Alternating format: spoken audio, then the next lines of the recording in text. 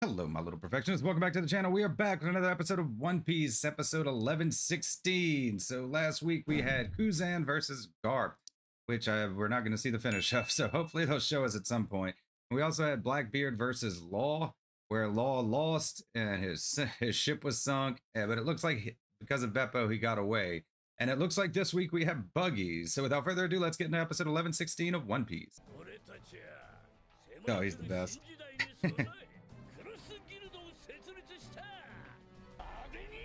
The new emperor, Buggy. Let's go get it. Buggy's big declaration. We're gonna find out why Mihawk and Crocodile joined. That T-Bone?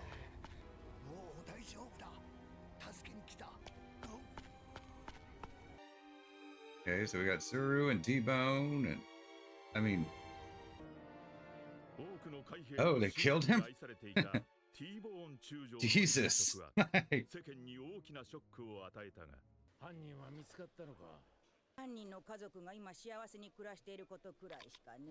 Damn. 海兵に懸賞金がかかれば事件のあったペペ王国は年間1000人以上の餓死者が出てんだ。Yeah. 貧困とお金は人を変える。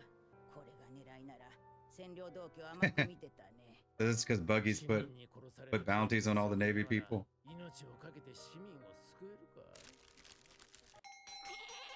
There he is. Hina.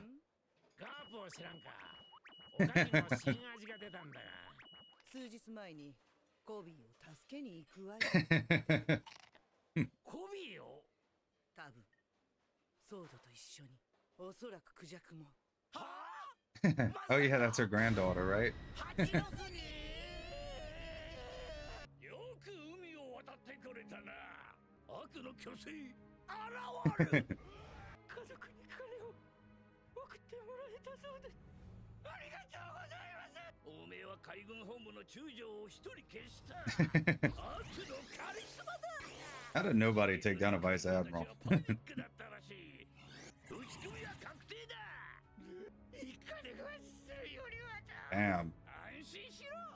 おめえは俺が海賊として面倒見てやる。四皇占領道家のバギー様はサカイラの海賊じゃ気もままならねえ尊いお方だった。よく見とけ。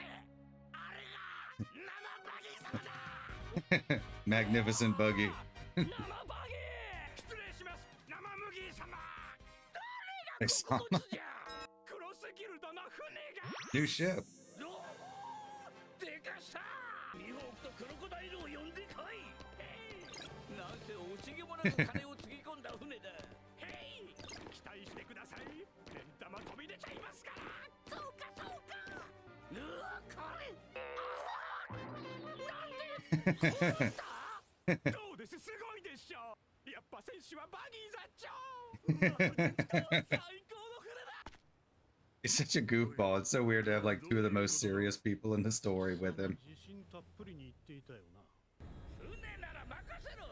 うちには腕のいい船大工がいるんだ。会議室へ来い。嫌です。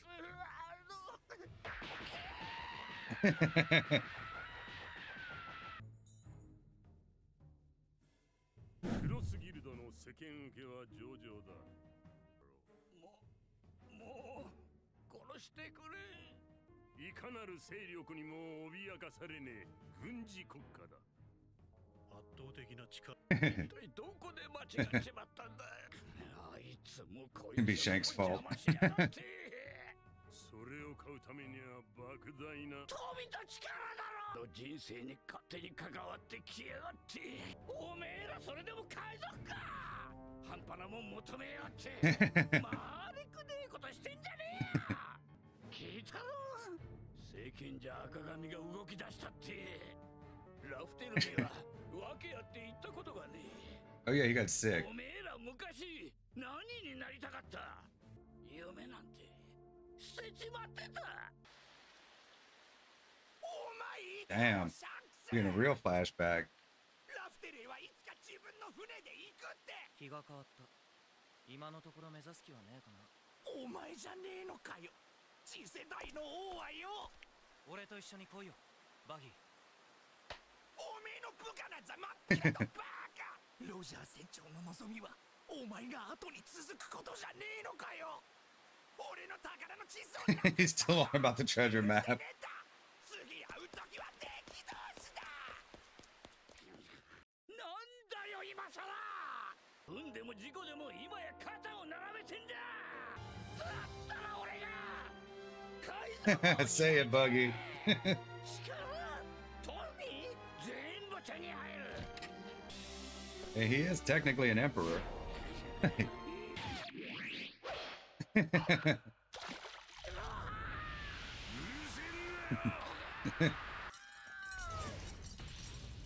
肩書きは人を錯覚させるというが、こうも調子に乗れんのか。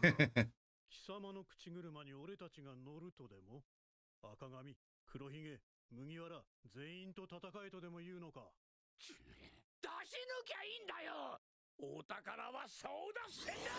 He's not wrong. 見てろお前ら。海賊たちはみんなこいつを求めて海へ出たのさ。やめろバギー。何を夢見て海へ出た。お前らの命は叫んじゃいねえか。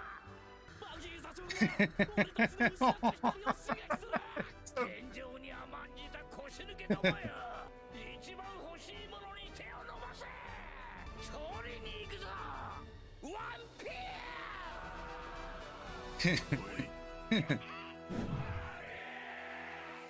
どこの船かな。もうすぐだからスライ大丈夫。 Orly's assistant? Oh, we're in the revolutionaries? 仲間かな。それとも嫌な予感がするな。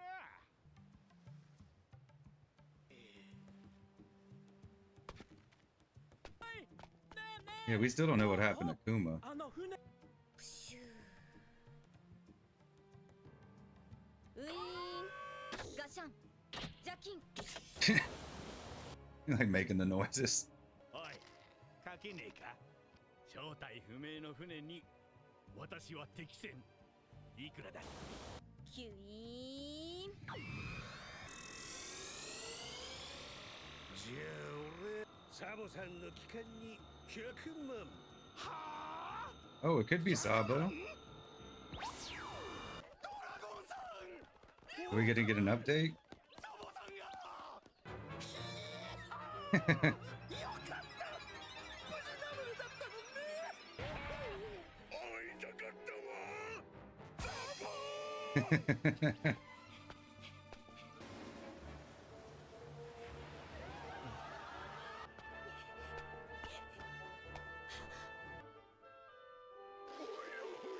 Okay, so we know he got away from the island, but we still don't know what happened at the reverie.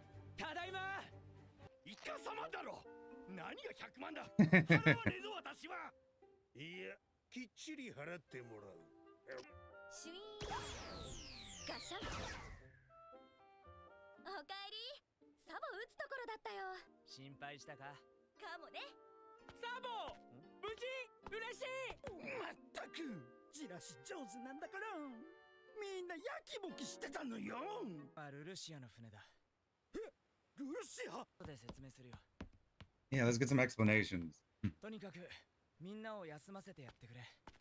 サボくん妨害電電虫が手に入らず。 Yeah, it probably would have been dangerous to call. 完全に防御されるから。物音3回で間接通信の合図出しただろ。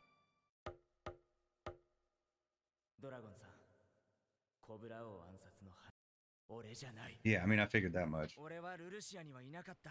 心配だったんだよ。サボー。もう男子ってなんでそうなの。覚えてるわ。ルルシアの The 組にも losers. 故郷のことは気の毒だったわね。革命軍入隊希望と聞いたけど。お願いします。休みなさい。気持ちの整理が先。 All right, tell us what happened. クマさんのことは聞いたよ。お前たちの苦労を無限に。いかなる時もマリージョアに戻るプログラムが施されていたのかもしれん。Okay. いや、俺よりもっと辛いのは二人の方だ。サボ、話なぶるは隊長たちにも聞か Oh, せられ like super secret. ああ、聞くことで Damn. 命を危険にさらすかもしれねえから、今回のレベリーは波乱だった。 Oh yeah, okay, finally. 聖地マリージョアで起きた Oh, there's not gonna be enough time, is there? 全部話すよ。 Ah! Okay, I'm hoping the next episode we actually find out what happened at the Reverie. Like, it was kind of obvious that he wasn't going to die in the Lelucia thing. It was like too big of a deal. And that, like, I mean, obviously when he showed back up, we knew he would be alive. But like, I still want to know what happened with Cobra and the Reverie. It was obvious that Sabo didn't kill King Cobra. Like we know Vivi's alive because we saw her with Wapple, with Big News Morgan. So I mean, we don't know what happened. So I'm anxious to find that out. So hopefully we'll get to that next week. It's nice to see that Buggy is gonna be going for the One Piece. Like they don't have any of the poneglyphs. I guess maybe they're just gonna follow people. Like they know who else going for it. I know they might strike some kind of deal. I'm still like they gave us kind of just like the briefest explanation of why Crocodile and Mihawk had joined him before. I was hoping we'd get a bit more. Like Crocodile, I could see wanting to use the power for military purposes. It's like well within his character. Mihawk always struck me as a loner, and it might just be that it was the best option he had at the time. But I know because like the government's technically after him for being a warlord, and even being like the strongest swordsman in the world, still got to be a pain in the ass to have the Navy after you the whole time.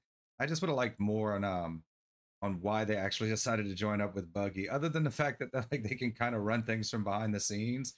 Could be as simple as that, knowing that Buggy can be pushed around.